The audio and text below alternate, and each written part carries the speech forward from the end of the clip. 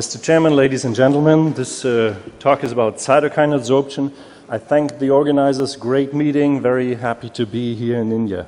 And well, we heard about the pathophysiology, and so I think in the sake of time I can skip this. You know all of this, that sepsis induces life-threatening organ dysfunction.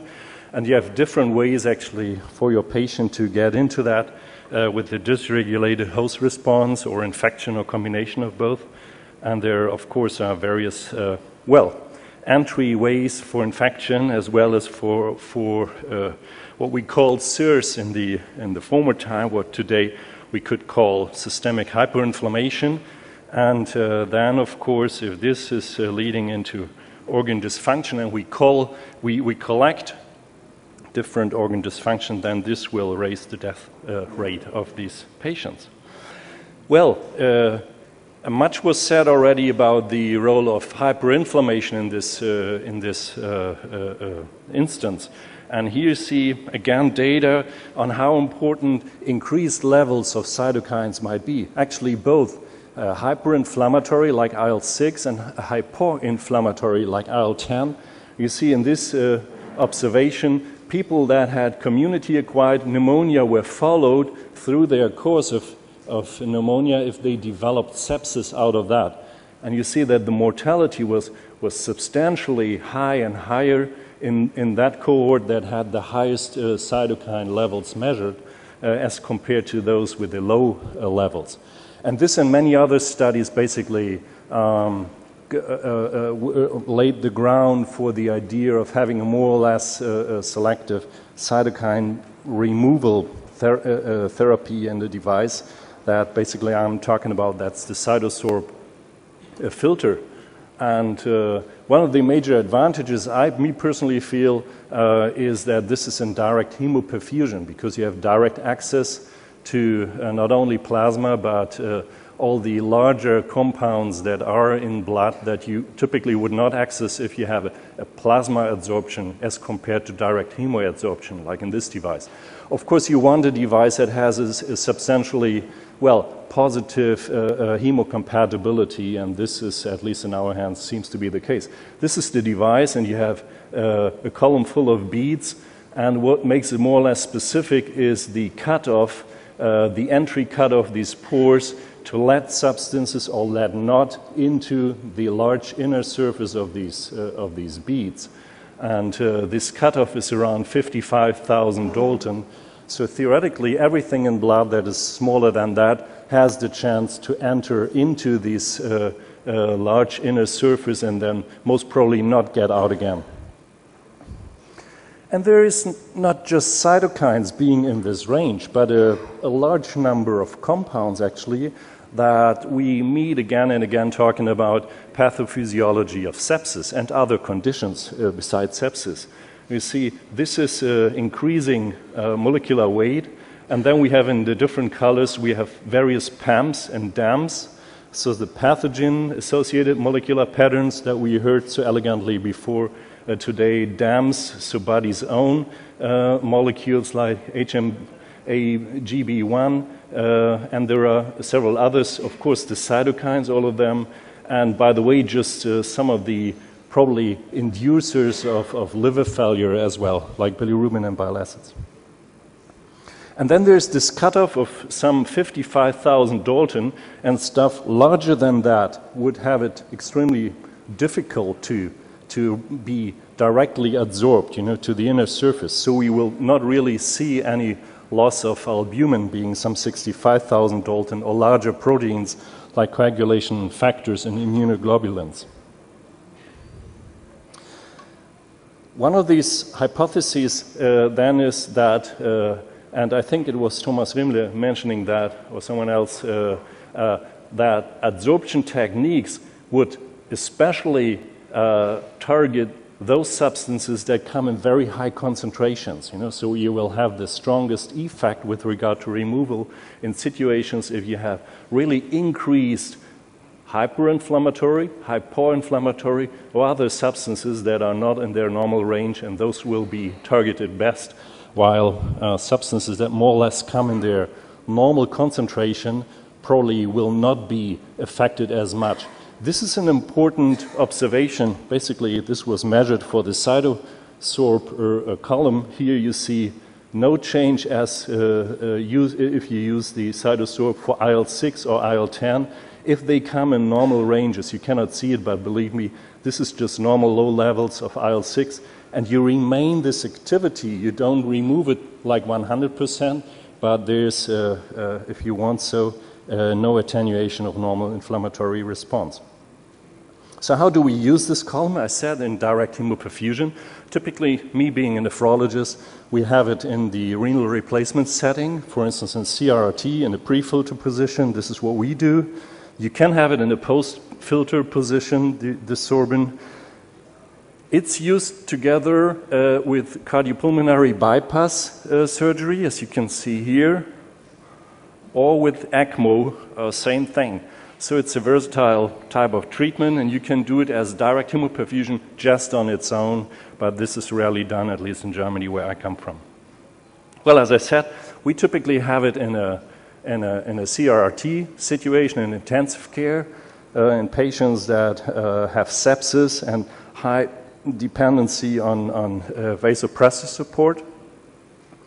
There is not a lot of data. It's a fresh type of treatment. We only have a couple of years. We are waiting for larger trials that will really tell us what this treatment can do. However, it's in clinical use in Europe and many other countries, among others in India.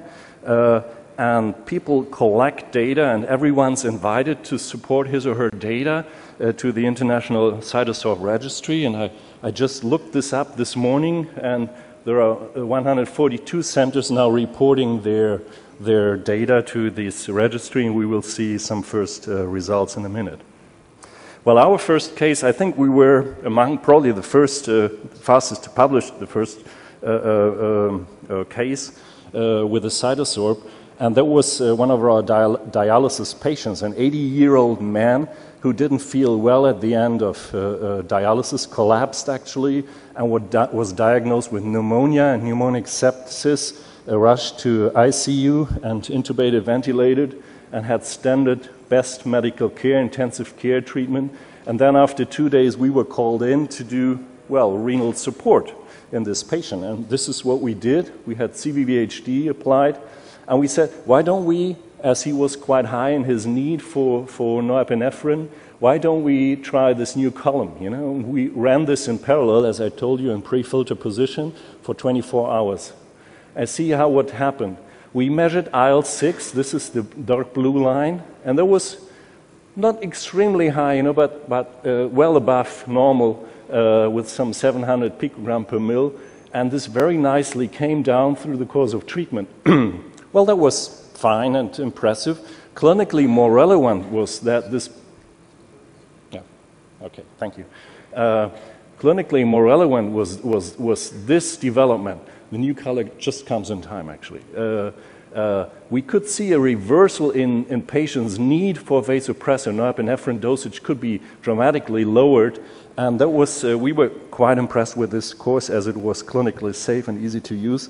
We said we would probably like to go on doing this treatment. Well, now what data do we have? I said there's no real proof today, but we are so far, I think, on a good way. It's known as a cytokine sorbent, and most measurements are about cytokines, but it's not limited to that. So what do we have in our clinic? The only cytokine parameter that we really can have from our clinical lab is IL-6. So this is what we measured. And see, these were the first 9 patients we treated. 2 died right away, so they didn't survive the first day.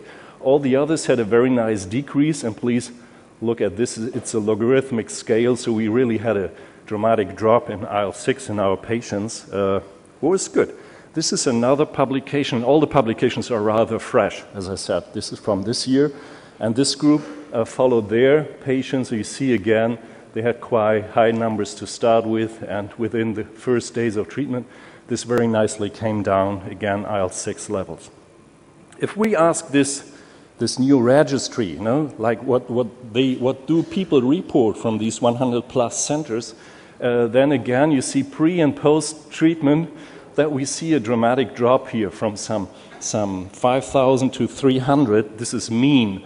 And you see there's a substantial range from more or less normal to 500,000 picogram per mil, and this nicely goes down. So I think it's fair to at least have the idea that you really can lower your IL-6 levels in parallel to this treatment. Well, again, that's a biomarker and clinically not very meaningful.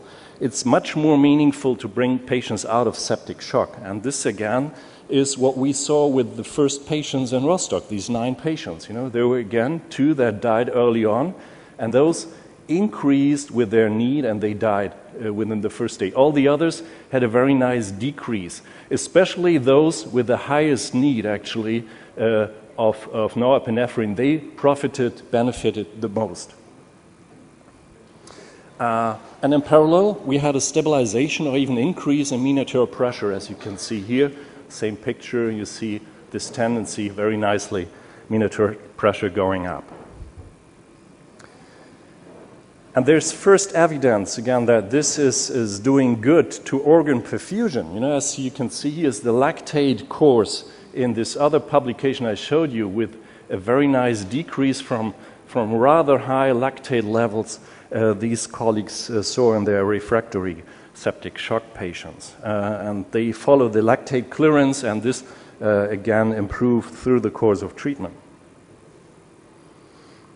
One very intriguing idea, I think, is this observation that we might impact the integrity, the degree of integrity of our vascular bed in our patients, meaning treating capillary leakage.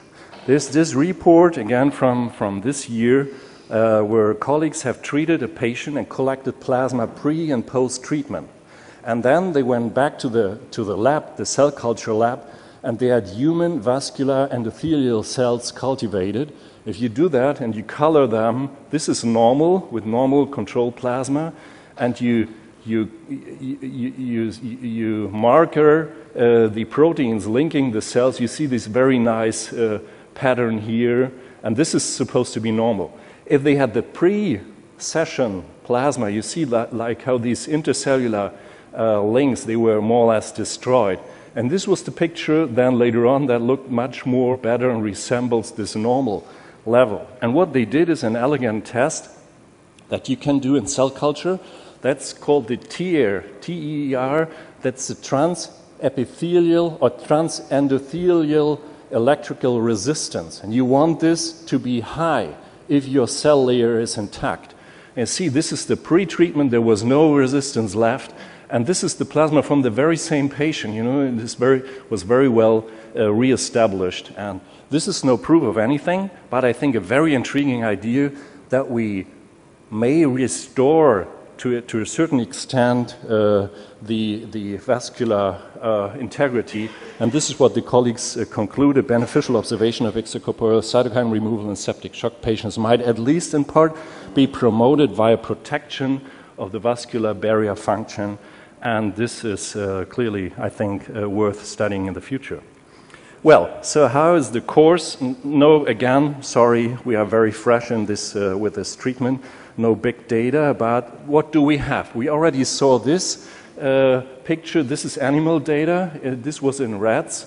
And this is where the more or less inventors, Callum and friends, compared the cytokine removal in black versus control in septic rats, and they saw not only for IL-6 but TNF-alpha, IL-1 beta, and others that they had a very nice removal, and that this would translate into better mean arterial pressure course, so being the upper, and the better short-term survival being the upper line here. And they concluded that yes, we might, at least in rats, remove various cytokines, increase mean arterial pressure, and increase short-term survival.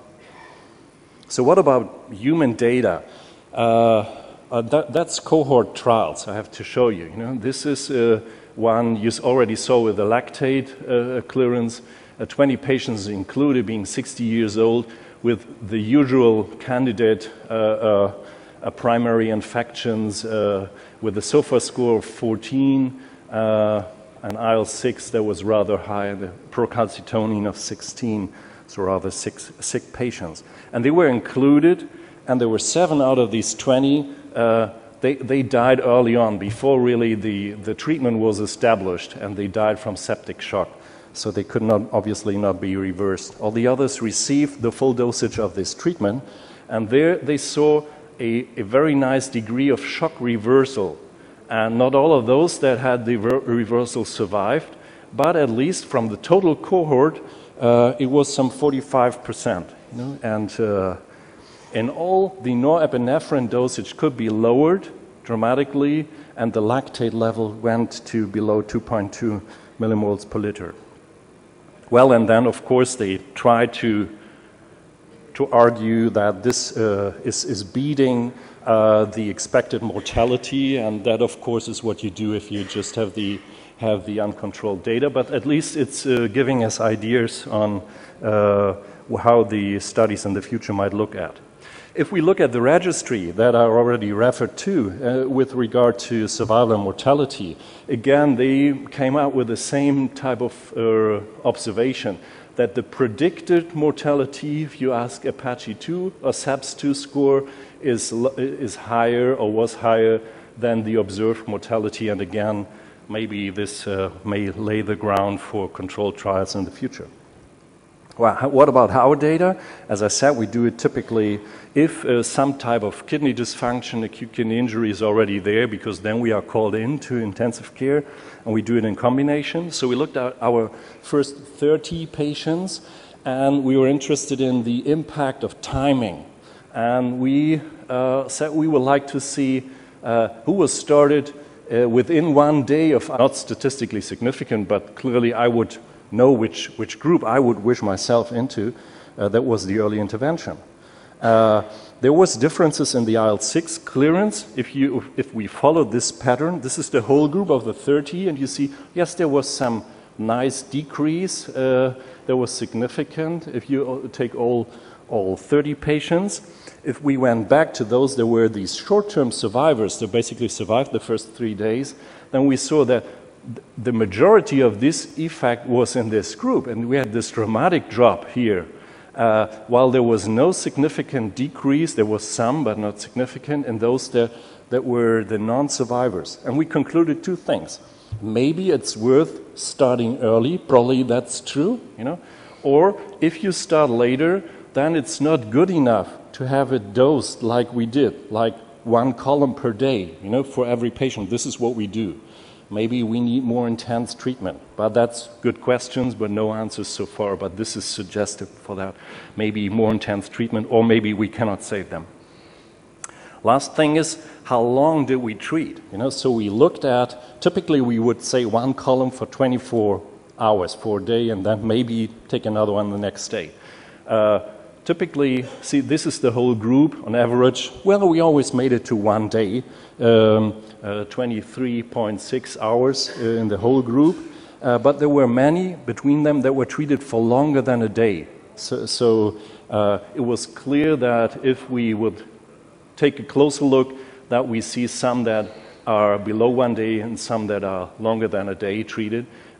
Again, if we look at those, the better group, if you want so, they had a substantially longer treatment time as compared to those that died early on. There are 2 reasons. First, we were not carefully enough, persistent enough to really go for it and treat them, or we had the chance to just treat them long enough before they died while we treated them. You know, so at least, I don't know, longer treatment, early start of treatment, uninterrupted treatment seemed to be the better choice with regard to short-term survival, at least in our hands. This is mirrored in a report that, again, is from this year. And here, colleagues basically did the same thing, that they looked at their patients and with regard to when did we start. And within the first day, they bet the predicted mortality from the scores. In this case, I think it was SOFA score, predicted ICU and hospital mortality, versus there was no much difference if they started later. So they came to the same conclusion that The CytoSorb treatment resulted in a rapid hemodynamic stabilization and increased survival if they started early on. Well, what's going on? I checked yesterday the ClinicalTrials.gov website for clinical studies, and if you put in CytoSorb, it will give you 18 studies that are on the way. And this is, yes, this is in sepsis, various flavors of sepsis, but there's more going on. There's elective cardiac surgery, there's pancreatitis and ARDS and many more. And I think we'll hear more about this device in the future. And with this, Mr. Chairman, come to my summary. Hemoadsorption with CytoSorb is well tolerated in clinically ill patients. The critically ill patients, this is really what we observed, that they really tolerate the treatment well. And it's liked by our staff because it's so easy to put into the circuit, you know. They appear clinically safe, so we saw no really dramatic side effects. Hemocompatibility is excellent, so we do not really have cell losses or so. A broad spectrum of mediators can be removed efficiently, resulting in decreased serum levels. At least this was proven in animal data and some clinical data. Clinical practice will not often show you lots of cytokine removal because we at least cannot measure them clinically. Treatments can have a positive impact on hemodynamics. This is really what I believe in. If you're in septic shock with your patient, then this might bring the patient back. And this can be seen, this effect, in decreased vasopressor need and signs of improved organ perfusion. As you can see, the lactate levels go down, and early initiation and continuous treatment seem to correlate with better short-term outcome. And there are tons of open points, you know, as usual, the timing, the intensity, and frequency of treatments. Thank you very much for your Thank attention. you, Professor Mitzner. It's over to the chairpersons for the next 3 minutes for comments and questions.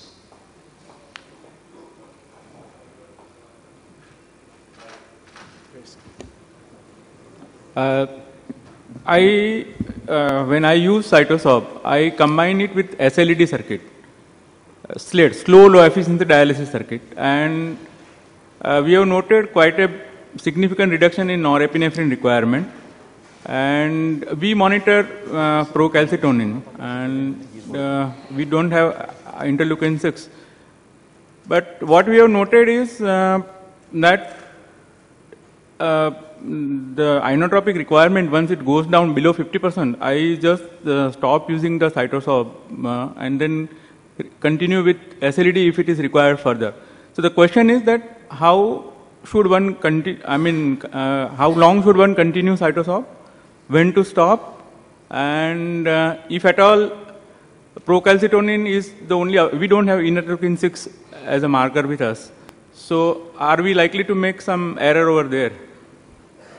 Well, thank you for that question. You know, it's to be honest, we typically ask for IL-6, and we can have it. You know, but as I said, that's the only marker from this field that we have.